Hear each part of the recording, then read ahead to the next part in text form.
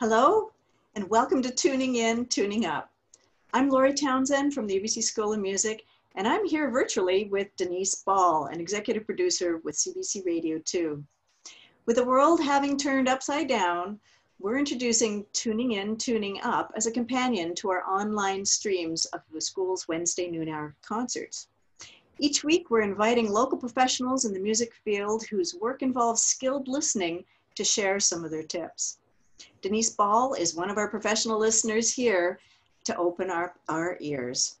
She has spent over 2 decades working with some of the world's finest musicians and broadcasters. Welcome, Denise.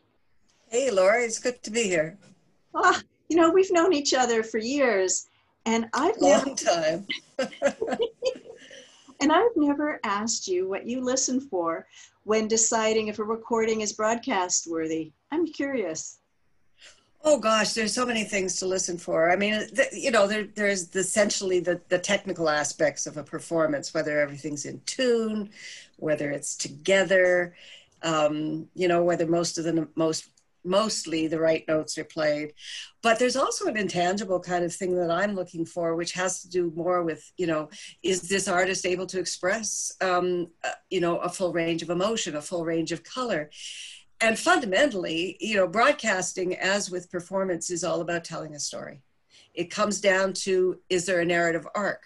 Does it begin and end with a sense of logic and flow and a sensitivity to nuance? So, it's a combination of things. There's no one secret that will, get your record played on the air, but it's a combination of things that just simply make up a terrific performance of any kind.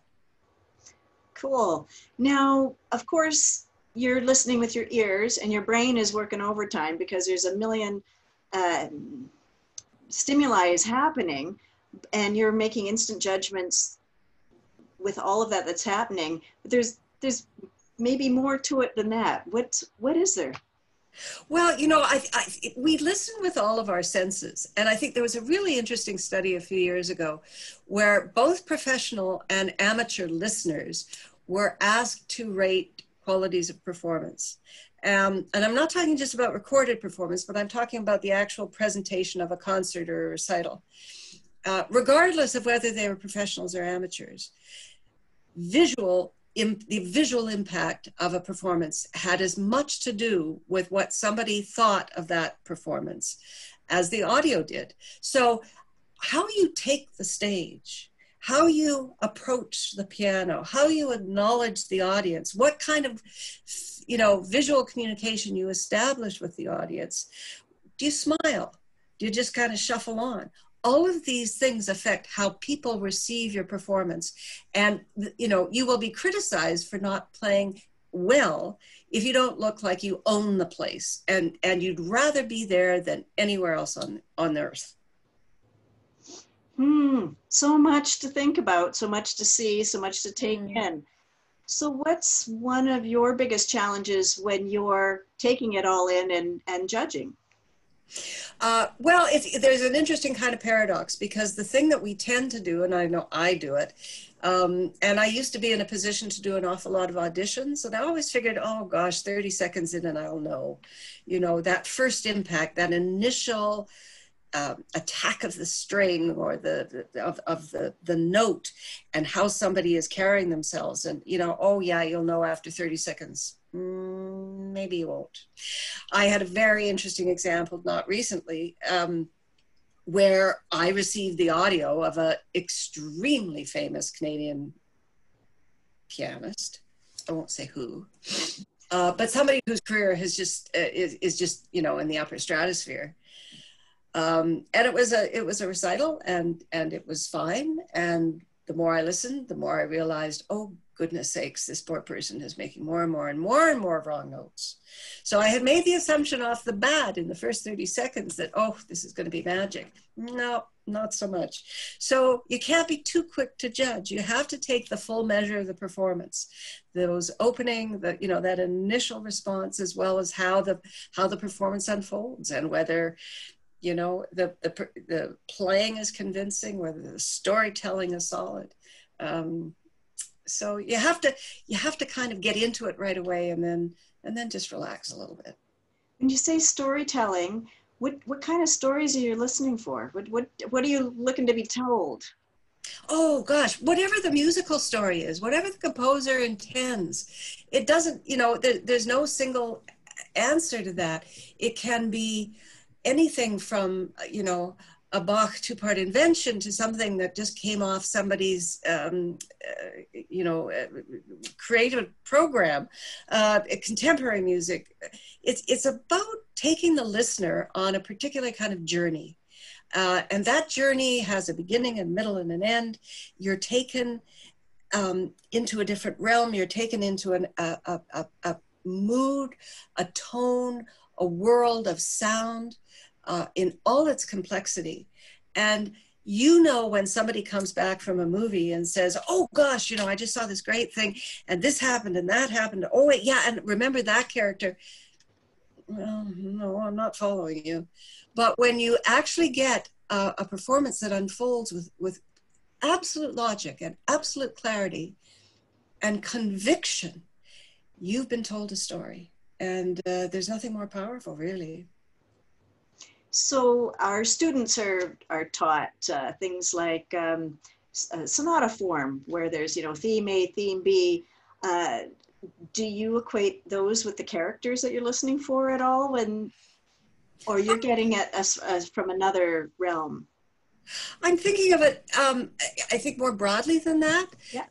Certainly form is important, absolutely. And it's important to understand the foundation and the architecture of the music you're approaching and you're listening to, and how that structure affects performance. If you're coming back to a theme, do you approach it differently? Do you approach it the same? Is it a mirror image? Is it quite different?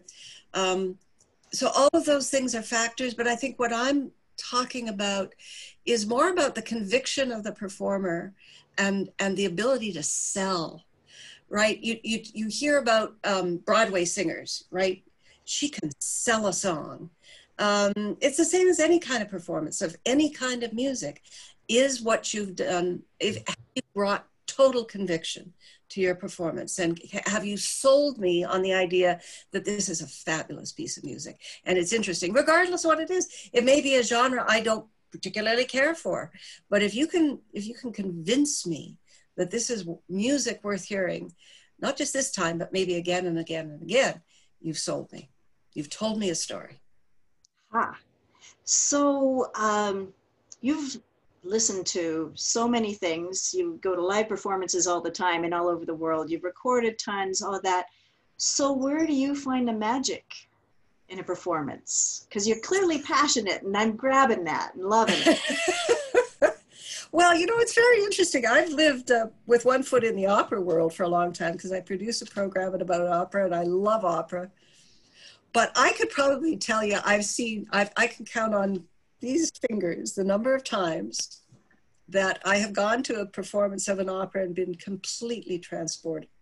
The performance, the story, the way it's been directed, the passion of the singers, the quality of the singers have simply taken me to another plane of existence. And it's, I equate it with being unable to breathe, for those 2.5 or 3 hours that I'm sitting there. The problem is that I've only seen 10 of them or so.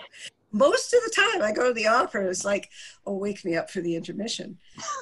I'm serious. It's just, the singers are kind of or the production is kind of and it's just sort of not all coming together. But when it does, when you get that moment of absolute transcendence, that moment where you inhabit the sublime and you forget that the rest of the world lives, it's like a drug.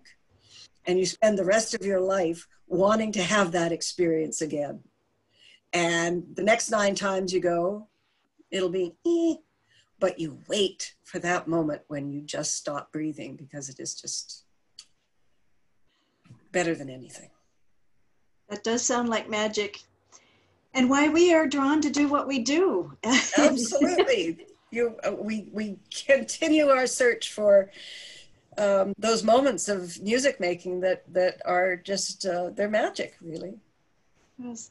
Well, thank you, Denise. Thanks for spending this time. It's been really great chatting in this virtual forum.